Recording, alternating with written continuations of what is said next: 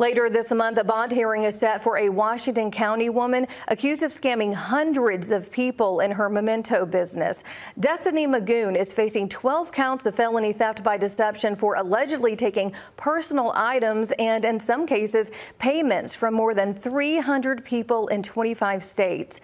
Everything from loved ones' ashes to breast milk, irreplaceable items there. Some customers say they never got the originals back, nor the mementos that they paid for.